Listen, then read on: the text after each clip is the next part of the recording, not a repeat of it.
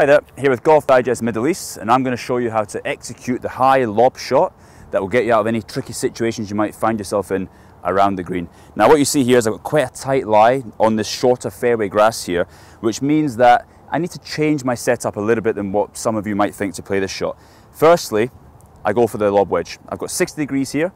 I've got slightly higher bounce, which is basically the angle of the back edge here, sloping from back to front, and that's going to allow me to open the club face and make sure that I can really slide the club underneath.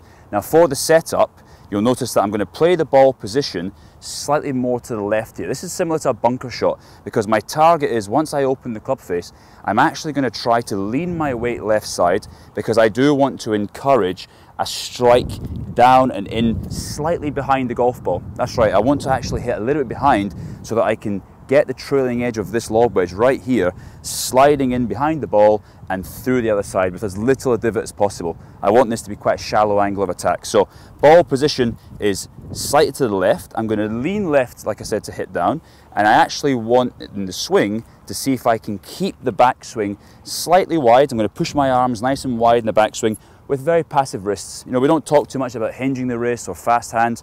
We only want the arms to go nice and wide and soft hands, just to make sure that when I do get my chest turning to the target, the club will come through with the right amount of speed. And you'll also notice that hands, we don't drive forward, we don't lean back, keep them very neutral. Shaft angle almost 90 degrees to the ground, club face slightly open, weight left side. So I'm going to now go ahead and show you how to execute this shot.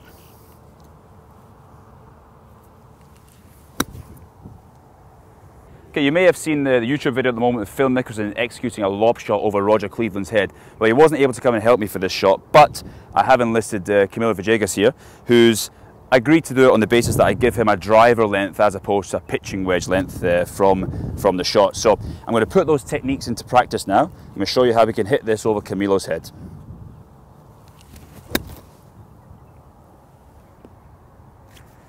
He didn't even flinch.